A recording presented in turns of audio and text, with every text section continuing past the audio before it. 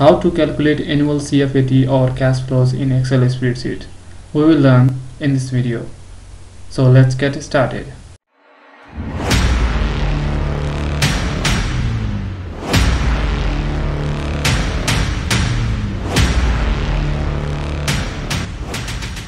Alright, here we have a questions. In these questions we can see that we have a 5 years income statement represented by this table. Okay, and in this table we have a gross profit value, EBITDA, EBIT or NOI, EBT and EAT.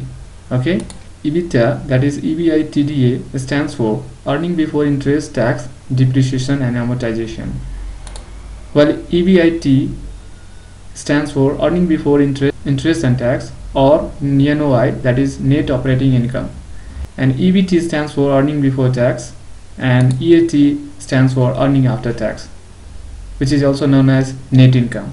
You can write here. Okay, now based on these questions, let's calculate the annual CFAT, that stands for cash flows after tax. Okay, here we can see that we have two steps to compute the annual CFAT. Okay, in the first step you can see that this is nothing but it's a question part. Okay, so based on this available information, let's calculate the annual CFAT. Okay, alright, so here we can see that to calculate the CFAT we have to follow this step. Okay, now let's follow each step of CFAT. Okay, so for this we have to put the value of EBIT from the available information, that is from this income statement. Okay, so let's calculate it. So press the equal to sign, and now let's identify the EBIT value, which is this one. So click here, now press the enter key. Now click here and drag from here to here. Okay, now let's calculate the tax amount at the rate of 25%. You can see here. Okay, based on this value. Okay, so let's calculate it. So press the equal to sign, click here, times, put the tax percentage in a fraction mode. So we have a 25%, so I'm going to type 0.25.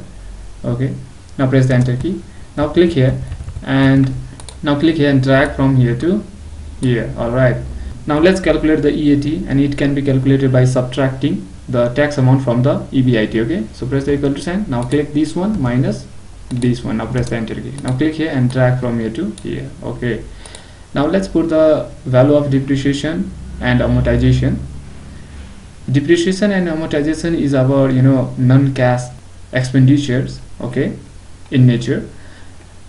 So let's identify the value for this item from the income statement and put here. Okay, so press the equal to sign, and now let's identify here where is the value of depreciation and amortization. Here you can see here, so click this one and now press the enter key. Alright, now click here and drag from here to here. Now in order to get the annual CFAT we have to add these two values. Okay, so press the equal to sign, now click this one plus this one, now press the enter key. Now click here and drag from here to here. Alright, okay, so we got it. Now let me tell you one thing.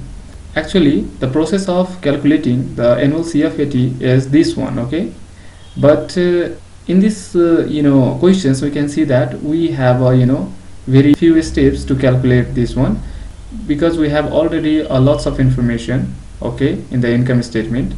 We just bring the information from the income statement and put here, okay, to calculate the CFAT. Okay, but in some other questions we have to calculate the depreciation or amortizations amount, interest amount, tax amount separately, and prepare the income statement, and then finally we can calculate annual CFAT. Okay, so in this video, based on these questions, so guys, it's a very easy to calculate it. Okay, that's all for now. Thanks for watching this video. If you find it useful, please hit the like button and don't forget to subscribe to this channel.